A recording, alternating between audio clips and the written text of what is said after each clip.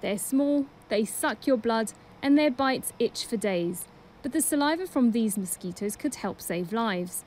Scientists are dissecting them at this lab just outside Cambodia's capital, and they're extracting their saliva made of protein in an attempt to create one vaccination against all mosquito-borne diseases.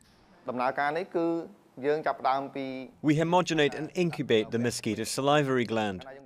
If we see a yellow colour, it means that the patient has developed antibodies against the protein in the salivary gland.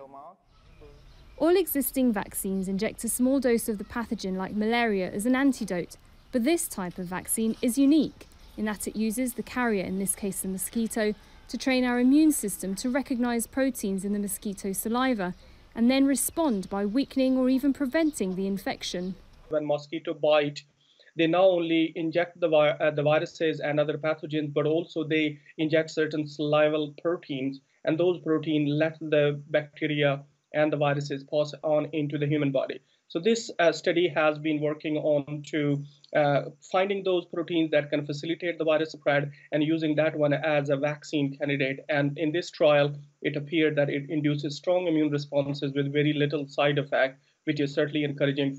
Hundreds of thousands of people die every year from mosquito-borne diseases, and more than half the world's population lives in areas where one type of species transmits multiple diseases, including Zika and dengue, meaning only one type of vaccination would be needed to protect us from mosquitoes, one of the most dangerous insects in the world.